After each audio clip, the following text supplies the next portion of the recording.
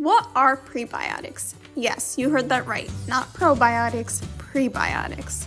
Today we're going to be talking about what are prebiotics, prebiotic foods from around the world, and 3 recipes to help you boost your prebiotic intake. So what are prebiotics? And is it worth all the hype? What makes them different from probiotics? We talked about probiotics last time. They're the healthy bacteria that help maintain our health. Prebiotics, on the other hand, help feed probiotics. So it's kind of like the nutrients for the probiotics. And because they feed off of it, probiotics end up producing short-chain fatty acids like butyrate, acetate, and propionate, which are essential.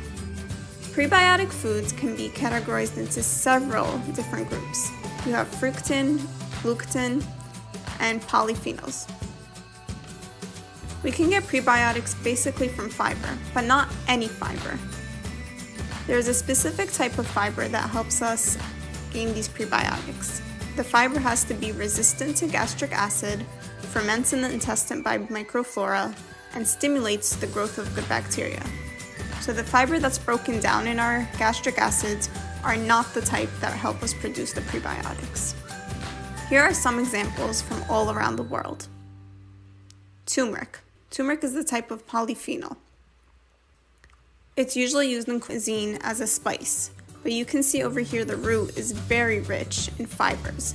It helps us to get these prebiotics in. Another great one to get into your food is berries. Berries are filled with fiber, and they're the type that don't easily get digested. Cocoa is another one, also under the polyphenols. This one helps us get a lot of fibers that we need to feed our probiotics. Okra is another one. This one has inulin in it. You'll see inulin in a lot of these prebiotic foods. Jerusalem artichoke, native to the United States, is also a great one. A root that can be cooked almost like potatoes, but has a creamier taste. Another one is yakin root. Yakin root is native to South America. This root is naturally sweet, low in glycemic index, and it's almost like a sweet potato. This next one is jicama root. The root is of a plant that produces beans similar to lima beans. Although the beans are toxic, the root is edible. They're originally grown in Mexico, however, they've eventually spread to other places. Jicama root is low in calories and very high in fiber. The next one is burdock root. Burdock root is a vegetable commonly used in Japan. It contains about 1.8 grams of fiber per 100 grams. Burdock root also contains phenolic compounds, which gives it antioxidant properties as well. Garlic and onion are common amongst a lot of cuisines from around the world. They have various health benefits. They are antioxidants, anti-inflammatory, and a great prebiotic. Onions have antibiotic properties that may provide benefits to your cardiovascular system. Leeks is also something you can find in your local store. It comes from the same family as onions and garlic and almost looks like a larger scallion or green onion. It's very low in calories, but high in vitamins. Asparagus is another popular one. It's a great source of prebiotic, and the nutritious vegetable contains inulin, which can improve your digestive health and help you maintain optimal levels of glucose and insulin. Who doesn't love a banana? They are a delicious fruit, but they're also rich in vitamins, minerals, and fiber. They contain small amounts of inulin. However, if you choose an unripe green banana, they're high in resistant starch, which has a prebiotic effect to it. Barley is another popular grain. It contains about 2 to 20 grams of beta-glucan per 100 grams. This prebiotic fiber helps to promote the growth of friendly bacteria in our digestive tract. Along with barley, there is oats. Whole oats are a healthy grain, and they also contain large amounts of beta-glucan fiber, as well as some resistant starch. Oats are so versatile and can be eaten in so many different ways, which makes them a very popular one. Next up, wheat bran. Wheat bran is actually the outer layer of the whole wheat grain. It's an excellent source of prebiotic.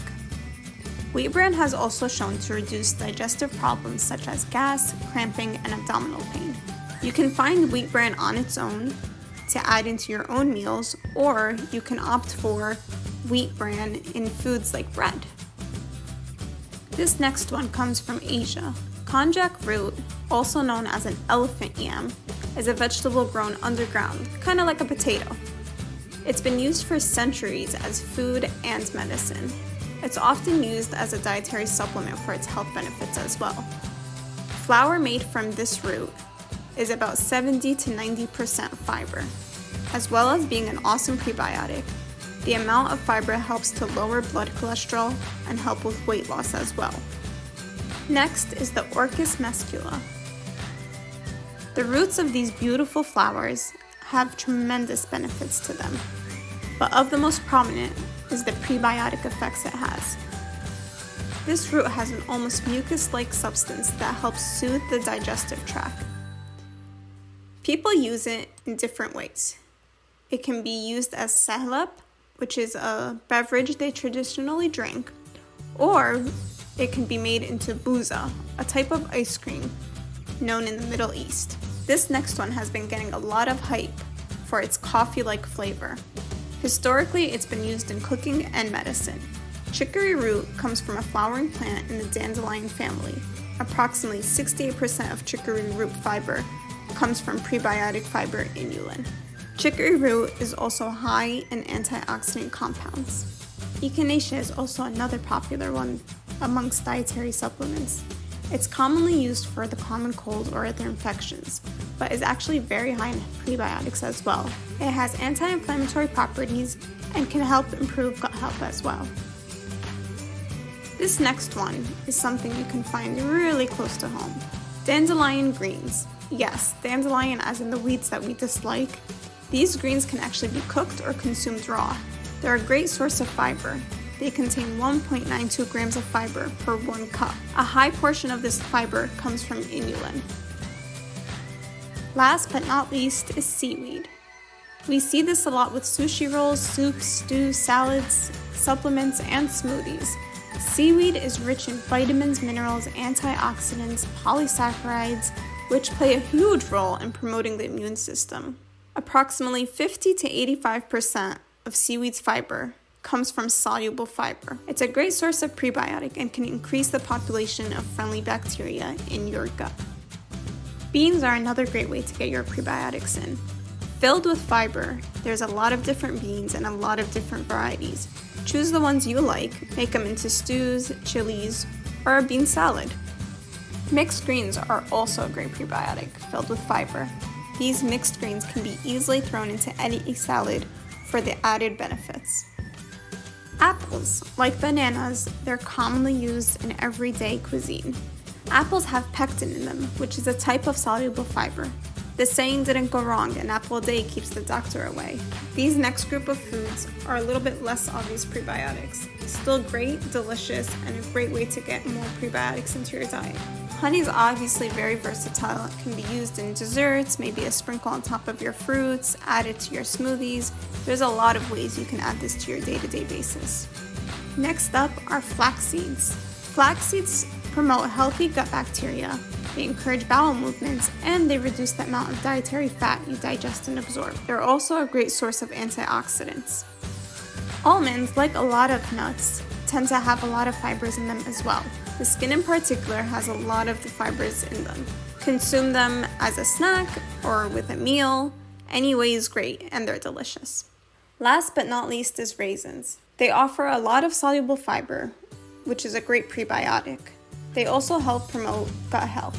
They are high in sugar though, so keep an eye out for how much you're eating.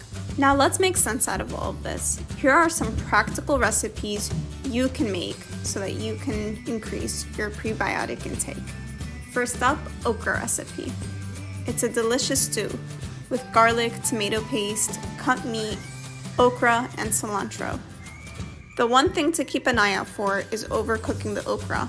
It tends to get a slimy texture, and this may be a little disliked by some people. The final result looks like this. Up next, fruit salad recipe. It seems simple enough, but make sure to add strawberries, blueberries, raspberries, apples, bananas for all the added prebiotics, along with almonds, raisins, and a drizzle of honey. The almonds help to stabilize all the natural sugars by adding in that little extra protein or healthy fat. Last but not least is a very simple and quick recipe for sehla. Use 3 cups of milk, 1 teaspoon of sehla powder, and a drizzle of cinnamon or honey for taste. This is a great beverage to drink, especially in the winter months. It can be in lieu of your coffee, for example. Keeps you nice and cozy. If you like the content and want to see more, don't forget to subscribe, share, like our channel, and check out our other videos. Thanks for watching!